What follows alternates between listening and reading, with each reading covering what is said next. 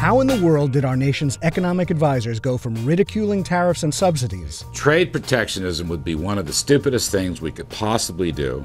It was one of the causes of the Great Depression. To promoting pure protectionism. The steel industry must be kept aloft, despite the fact that it's always getting help. You know what I would do? I would subsidize. The answer lies in the paradigm-shifting, reality-distorting, and frequently cringe-inducing power of power itself. I hear something. It's Ronald Reagan rolling over in his grave. What are you talking about? That's a revolutionary thought. My fellow Americans, it's sometimes said that if you put three economists together in a room and ask them a question, you're liable to get more than three answers. This is the sad story of a team of presidential advisors with two opinions for every man. Before Trump took office, they stood for a principle that conservatives, at least rhetorically, have championed for decades. Free and fair trade brings growth and opportunity and creates jobs.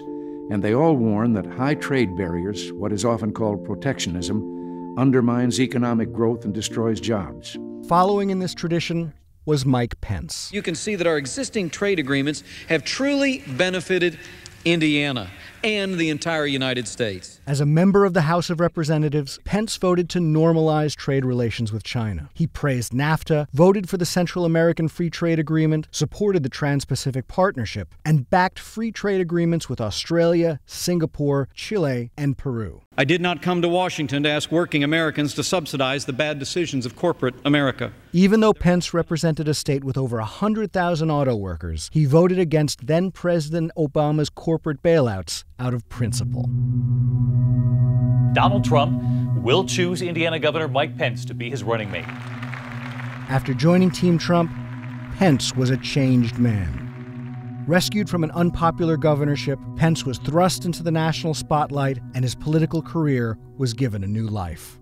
His conversion to protectionism was so sudden and complete, he had a hard time convincing journalists his new faith was sincere. So are you for the 35% tariff? Well, let me go back to the intervening part. Are you for the tariff, though, on the carrier thing? Well, I'm for us putting everything on the table in negotiations, in renegotiating NAFTA. You're supporting the Trans-Pacific Partnership that Mr. Trump says would rape this country. As Pence hit the talk show circuit, we learned that every free trade agreement he had supported his entire political career was now a bad deal and up for renegotiation.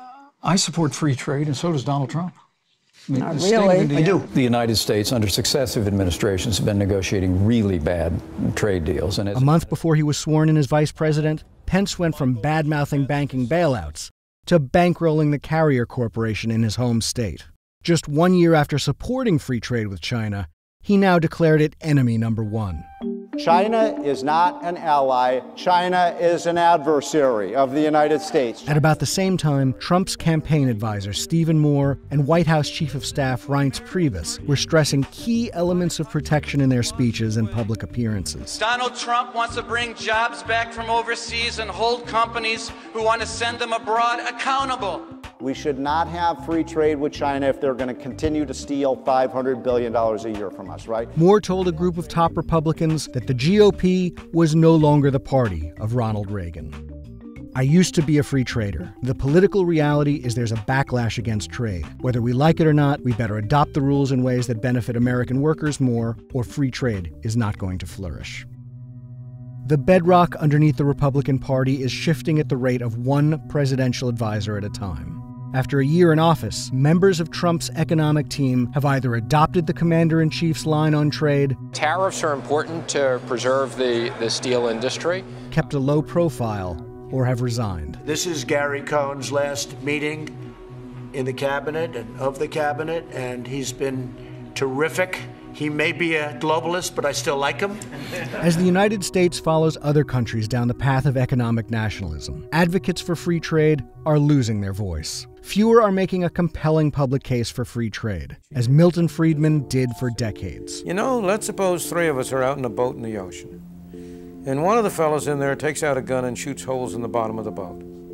Is it the sensible thing for the others of us to do, to take out our guns and shoot more holes in the bottom of the boat? That's kind of a silly notion, isn't it? But yet that is exactly the notion of protection and retaliation. which are the same arguments that Moore, Priebus, Kudlow, and Vice President Pence all made before joining Team Trump.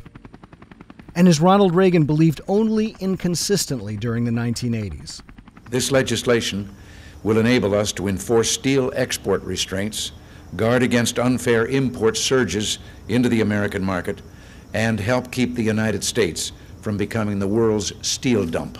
Although NAFTA and the precursor to the World Trade Organization were born from his administration, Reagan also raised a punitive 100% tariff on Japanese electronics, a 45% tariff on Japanese motorcycles. He slapped export quotas on cars and machine tools and Canadian lumber and sugar. Just enough economic nationalism to make our current protectionist-in-chief proud. Frankly, Ronald Reagan. I loved his style, his attitude. He was a great cheerleader for for the country, but not great on the trade. All of which is to say, maybe President Trump is more Reagan-esque than even he gives himself credit for.